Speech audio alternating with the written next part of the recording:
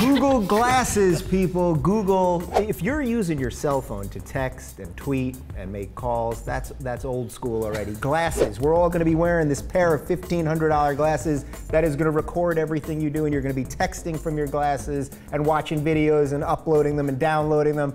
Google put out a video. Let's take a look. Okay, Glass. Record a video. This is it. We're on in 2 minutes. Okay, Glass. Hang out with the Flying Club. Google photos of tiger heads. You ready? You ready? Right there. Okay, Glass. Take a picture.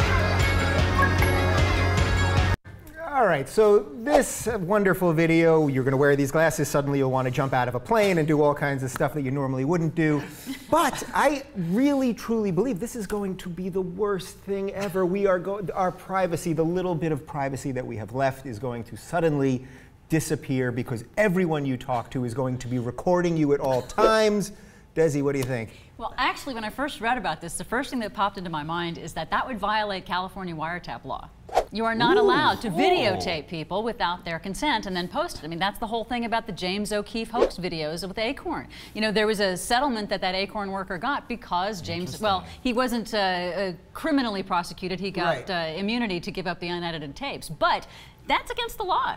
Don't you think that Google, just because of their money and influence, will somehow, they're going to say it's not videotaping, it's, you know, digitally. They'll probably try to get away with it in some fashion. It's not like they don't have lawyers to do that, or lobbyists. But, you know, it's not against the law in all states. You know, that's specifically what's against the law in California is that you must have explicit permission to do so and to post it. So that would be an interesting legal issue about that. The other part about that really gets to me is that the Google spokesman in the link that you sent to me, she said that behaviors and social norms will develop over time. I have that quote here. I'm glad you read it. Okay, incredible. I think this is incredible that Google's saying we're going to put out something that is going to so shift the way we all act and the way we all behave that you're just going to have to join us for the ride, and you have no choice. And we'll clean up the mess later. Yeah, now, H. John, you're the only one here with glasses, so I feel like you're the Taping all of you right now. Yeah, you're the expert here, so take it away. I got to talk to privacy real quick. I don't mind the idea of somebody taping me, not because I like attention, but because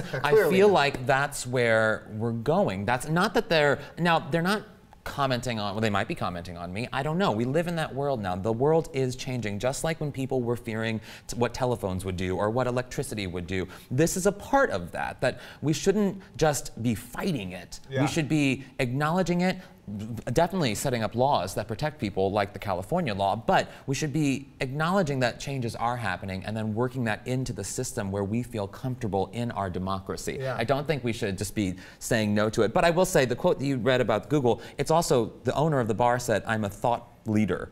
Someone, that's a weird quote. Yeah, so that someone calls himself let's get to that. So we jumped ahead here. So there is a bar in where is it? In Seattle, where the bar owner has already said, even though this stuff isn't even on the market, it's not even coming out till the end of the year, the owner of the bar has said, our bar, you know, our patrons are here for privacy, not to be recorded. We're banning this thing that doesn't even exist. We're preemptively banning it. Everyone's into preemption these days. Adam, do you want these glasses? What are you going to do with these glasses? I'm usually wearing beer goggles anyway in a bar, so there was,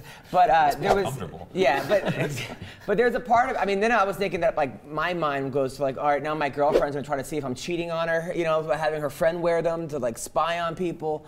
You know, and then, you know, there's a whole thing of like, okay, let's say you go to a bar and you hook up with a chick who's not attractive because you're drunk. You could Photoshop her the next day in your head, you know, oh, she was the hottest girl. But now with these glasses, there's no Photoshopping. You're actually going to see how ugly the person was. It's eternal sunshine in the spotless mind happening. There are so many layers of issues here that I didn't even think of when I was doing my research for this. Incredible. What do you guys think? Does any of this stuff make us happier? Now, look, I say this as an addicted tweeter. I love Twitter. I'm on it all day. But does any of this make us happy or actually connect us more? We think it all connects us. There's a difference. You're on Twitter because your job is to be a social commentator and you want your own TV show and this is your job to get fans and that's how you want to spread to the masses. You have a reason to be on Twitter. Okay. There are people on Twitter all day I'm eating a sandwich, you know, look, it's nice out, I'm going to bed. I mean, and those are people who should not be on Twitter because, I mean, not to be a judge, but it's like, come on. I mean, they're just avoiding everything. There is a whole level of like, I don't care what, like I went on Instagram, do Instagram, I'm looking at people's food. Like I wouldn't, if I was, if I was on a date, if you were with them, you wouldn't want to look at their food. No, why do I want to see your lunch? No, I disagree. I think it's a part. I agree that people shouldn't be tweeting about their food. I'm definitely against that. But I do think that, and this is from a personal experience, but when I was diagnosed with cancer, there's a conversation happening with people online who are tweeting about their food, who then see something like I'm tweeting about my own situation, and then they're able to connect in a way that is so far beyond it just being my job as a writer comedian. It's like, but once again, you're connecting with people on a different level. Same with him. Okay, it's a serious thing, but there are people all day long who are like, yo.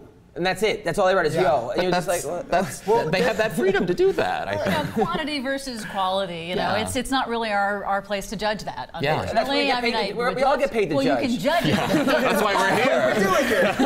I mean, well, yes, you can judge it. You just can't stop it. They have the right to do that. Yeah, they have the rights to do that. You just don't have to look at it. Yeah. Or well, follow Desi, it. what do you think about this idea that is any of this connecting us more ultimately? Whether the people are just putting out food pictures or they're saying something really deep and profound. I mean, is it actually connecting us, or are we now all going out to eat and sitting at our phone the whole time, taking pictures of our phone, and we forget who we're talking to? Yes and yes, actually. I think it does connect us more, but it does tend to connect us to people who are more like-minded and keeps us in our little silos where we don't actually interact with other people so much. Now, it does keep us connected with those people, you know, it keeps me connected with my family. I love that. But, you know, when you get into these silos, you know, this is how we get into the Fox News brain, where we have all these people who studies show, you know so little about actual facts in proportion to how much they watch Fox News. Right, and they're just reinforcing the same ideas. So, you know, it can help, it can also hurt, you know, it's sort of a two-way street. What interests me more about the Google Glass issue is just the privacy. I mean, I know we've given up so much of our privacy already that people don't know what's happened, but over in the European Union, they have much stronger controls over privacy and your content and your data and how companies can use that. We don't have those protections here. So I think that I'm glad we're talking about it, but I don't know that we'll be able to talk about it before abuses begin. I'm being selfish, okay? As a comedian, if I'm wearing it on stage and I can look at people's faces are sometimes hilarious because they get offended or they're booing or they're laughing, to then go, look what I'm looking at, I think that's pretty cool. In that regard, but then there's also like. But when they're all sitting there wearing the glasses, staring at you and tweeting out every bad joke, that's it. But I've been to some cool like orgy type parties that you know, that those would be kind of cool to have. Like, I mean, I have a pretty cool life sometimes. There are times that I do some cool shit. My mother watches this. I want to hang out with you more.